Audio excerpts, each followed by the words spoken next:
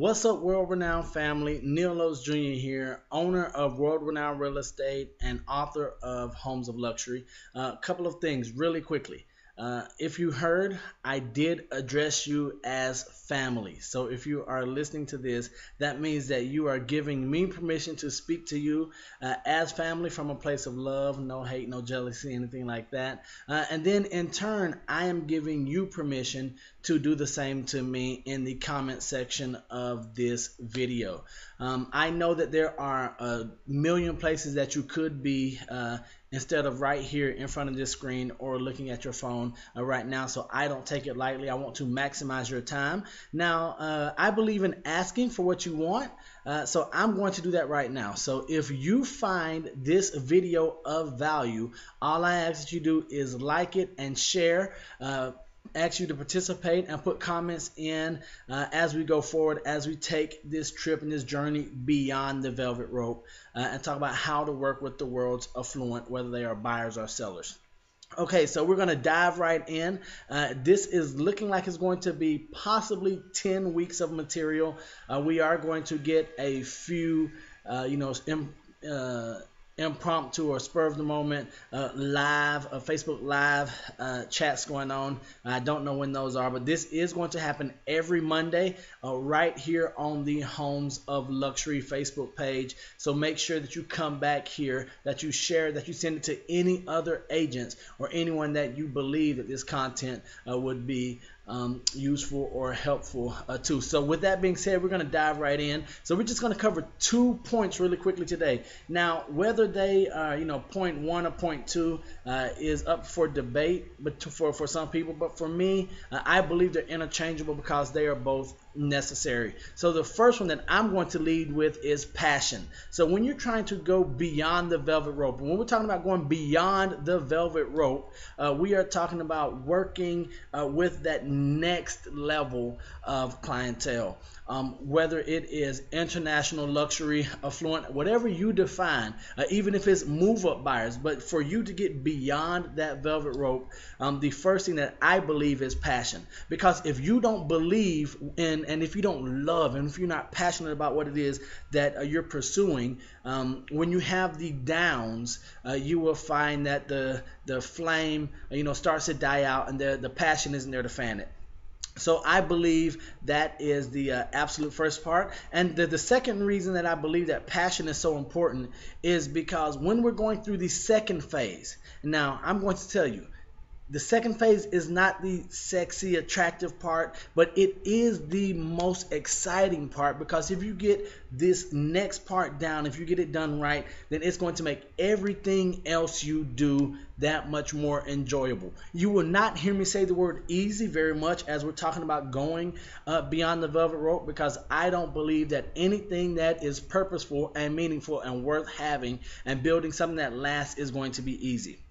Okay, so as we go beyond the velvet rope, your passion is going to take you, it's going to help you be patient. Not patient as in waiting, but let me say it's going to help you endure the time when you're waiting in line.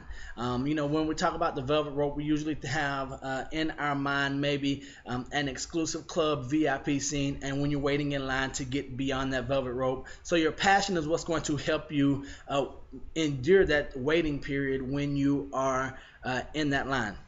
So that leads to one of the biggest and the most critical part next to your passion, and that is planning. I know you thought that I was going to give you something groundbreaking, but when I'm talking about planning, I'm talking about working backwards with the end in mind. So we want to begin with the end in mind. So the vision is what's going to pull you from where you are right now to getting beyond the velvet rope. So when I say that we want to work backwards from the end, with the end in mind, we want to know what is it that we're trying to accomplish and why. Once we know the what and the why, we'll figure out the how. So once you have your eye and once you've made your mind up on what it is you want to achieve and why you want to achieve it, then we'll figure out the how along the path. Now, the vision should not change. Your vision of who you want to work with and how you want to work with them should not change. The specifics, the how, will tweak.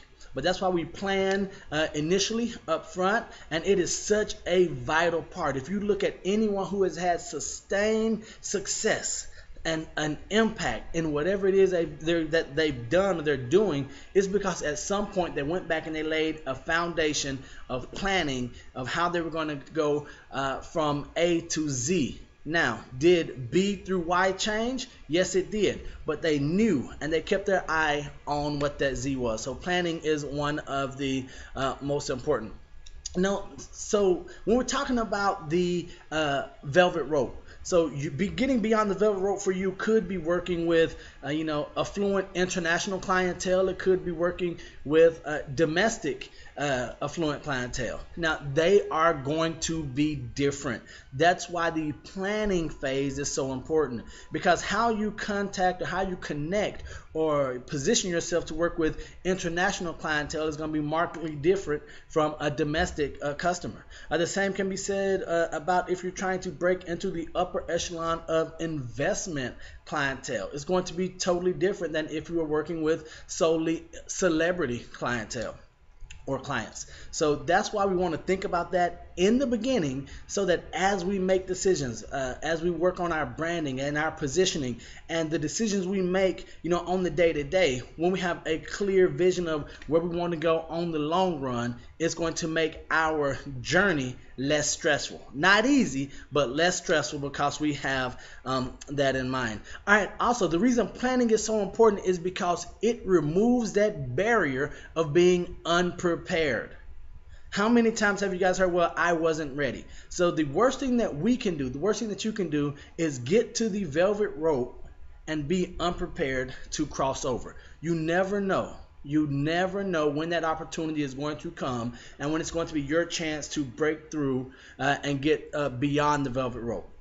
So being prepared or planning to be prepared means that if you want to work with high net worth or influential investor clientele, part of your planning should be to be well versed and knowledgeable in investment terminology or products or the lingo or the culture. The same thing with if your goal for, or your idea of getting beyond the velvet rope is working with, the Asian culture or the Chinese buyers coming into Miami or Florida or the U.S., wherever they are. But when you know what your plan is and you execute your plan, what you've done is you've removed that barrier of being unprepared. So you can do whatever necessary before you need it. So that's why we always want to be prepared for an opportunity whenever it may come. So those are the two things that I wanted to cover today. That's just purpose and planning, passion and planning. So your purpose is tied to your passion and then planning, of course. So that's it for today. Thank you guys so much for taking the few moments to watch this.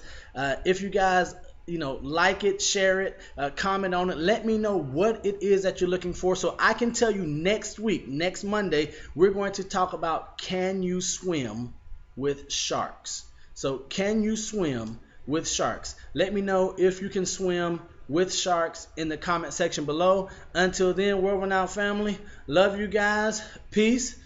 Don't be average. Be world renowned.